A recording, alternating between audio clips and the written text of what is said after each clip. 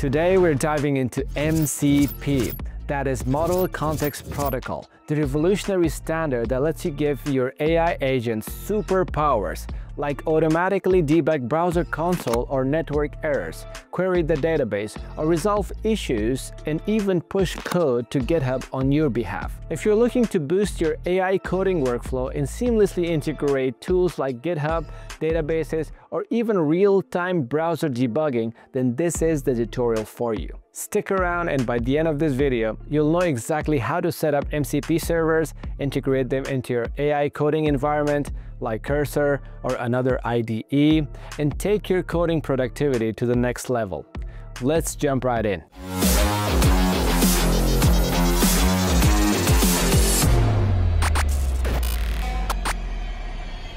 So what exactly is MCP? Model Context Protocol is like a universal USB port for your AI. Instead of needing special code to plug into GitHub, databases, or browser debugging tools, MCP gives you a standard way to connect all these services to your AI agent. Think of it as one protocol that rules them all. If you have ever tried to hang a picture on the wall, you know you might reach for a nail. But what if you only have screws? A traditional API-based approach won't adapt. It's basically stuck looking for the exact nail it's programmed to use. MCP, however, checks for nails first, but if nails aren't available, it can adapt and use screws. This flexibility is why MCP is quickly becoming the go-to standard for AI integrations. Different servers lets you do different tasks.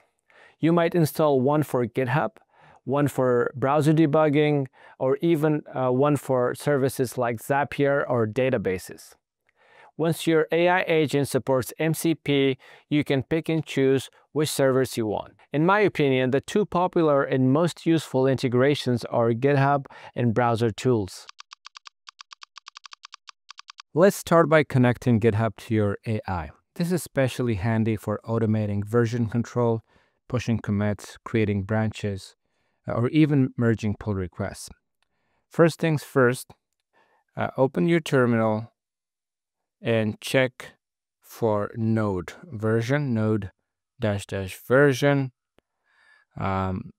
If you get a version number, I have a very old one, but I can change it to use the latest version, which is 23. I use MVM Node version manager. I can use it to manage different versions of Node. But if you don't have Node, you can go to Node.js.org to download Node.js for your operating system. Next, go to your GitHub account. I created a brand new GitHub account because I wanted to experiment with this MCP tool for GitHub, and I want to be 100% sure that it will not do any damage. And so go to your GitHub account and click on this profile icon at the top right-hand corner and click on Settings.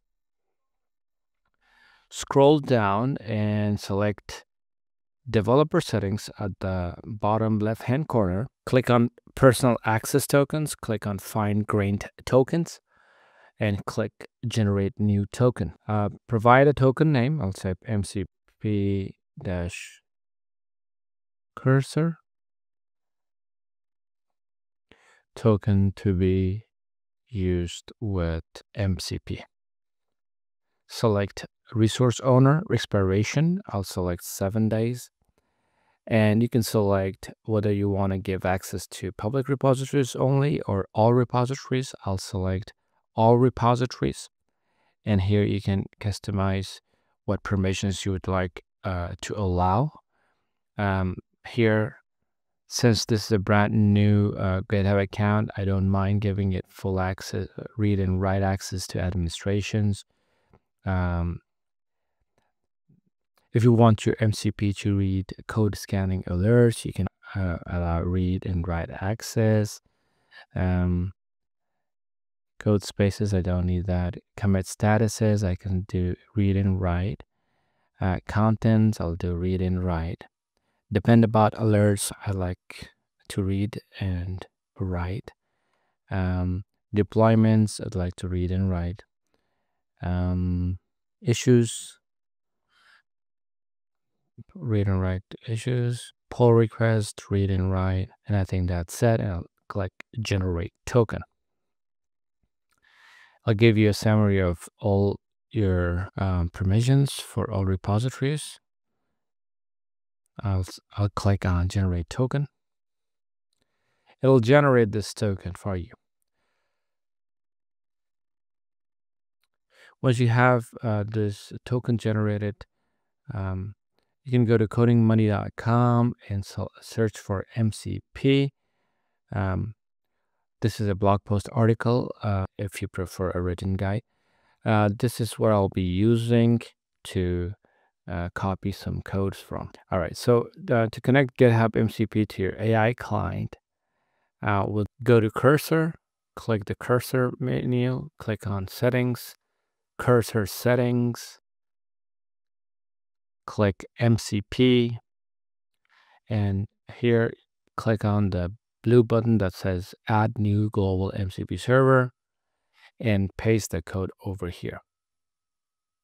You'll need to copy and paste your GitHub token over here. So let's do that. Go back to where we generated our personal access token. I'll copy this token. I'll go ahead and replace this with the GitHub token like that. I'll save this.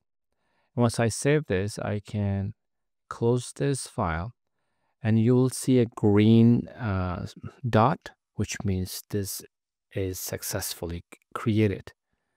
Now to test this, I'll say, please push the local repo to a new GitHub repo. Click send.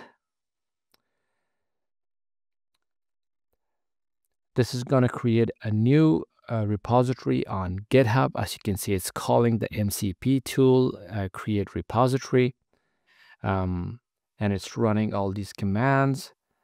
If you come to under features, I've selected to enable auto run mode, and once you have this checked, this activates the YOLO mode. It will automatically run the commands, but do this with caution. You can allow the commands here that you want to allow, and you can deny, like if you don't want your AI agent to remove files, you can check this box to protect file deletion. All I had to do was to ask it to push the local repo into a new GitHub repo. It went ahead and created a new GitHub repository on GitHub, and then pushed all my local files to this GitHub repository along with the README file. Isn't this amazing? Ever had JavaScript errors slow you down? With Browser Tools MCP, you can let your AI open a browser, check console logs, and even suggest fixes on the fly. In this example, we'll ask our AI agents to change the color of this button by selecting this element in the browser. For this to work, you need Node.js, a Chromium-based browser like Chrome or Edge, an AI client with MCP support like Cursor or Cloud Desktop. Let's go back to the step-by-step tutorial on codingmoney.com, and over here under browser debugging section, find clone the repository, click copy to copy the git clone command, create a folder. Let's call it browser tools. Let's open this folder with Cursor, drag and drop on Cursor. Let's open the terminal in Cursor by pressing and holding down the control key with tilde sign. It will open the terminal, and then we can paste the command over here. It will clone the repository. As you can see, it has cloned the repository with 3 folders: Browser Tools MCP, Browser Tools Server, and Chrome extension. You need to load the Chrome extension. To load the Chrome extension, you can open you can navigate to this like that and enable the developer tools. Select load unpacked and go to that folder where you clone the repository and select the Chrome extension, and you will get the Chrome extension over here. The next step is to launch the server. Let's go back to the directory where we cloned the repository, the browser tools repository. We'll switch into the browser tools server folder. So from here, I'm going to do browser tools MCP and then browser tools server. Once inside this folder, run the npm install command first. You need to make sure you have Node version 18 and above. So I use Node version 23 and I run npm run start.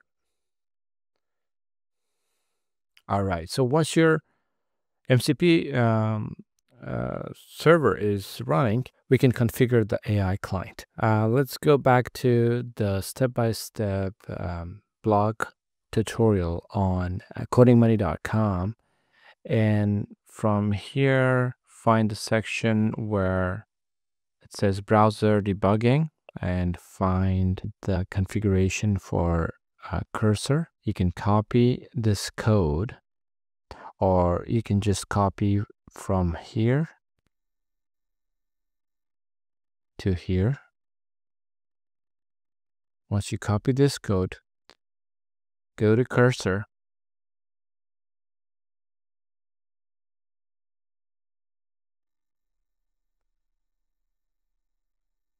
click cursor settings, click cursor settings, then click MCP, then click this button. Over here where the GitHub MCP server ends, add a comma and paste the code and save this file. Once you save this file, you're going to see a green circle, small circle next to browser tools, which means that this browser tools MCP has been successfully connected, and now it is time to test it. To test the browser tools MCP, make sure your project is running and open it in the browser by clicking this local link. Once it is running in the browser, you're going to see that the browser tools MCP started debugging this browser. You're going to see this notification bar. And over here, if I search for example, San Francisco, this is the button that I need to change the color. So all I'm going to do is right click on it, inspect this element, and I'll select this element in the browser. Then I'll go to my AI client or AI code editor. I'll say, can you please change the color of the button to green? The button element is selected in the browser. Hit enter. It's calling the MCP tool. As you can see, it was able to change the color of the button on the fly. MCP is still in early days, but it's already changing how we integrate AI with external services. Anthropic's Claude has been a big adapter, and we can expect more official integrations, resource sharing features, and advanced multi-step workflows. If you want your AI to be future-proof, starting with MCP is a no-brainer. Thanks for watching. If you found this tutorial helpful, be sure to like this video and subscribe for more tips on AI integrations and coding workflows. Let me know in the comments if you have any questions about setting up MCP, or if there is another MCP you want me to explore next. Now it's your turn. Give MCP a try, supercharge your AI, and see how much time you'll save on repetitive coding tasks. I'll catch you in the next video.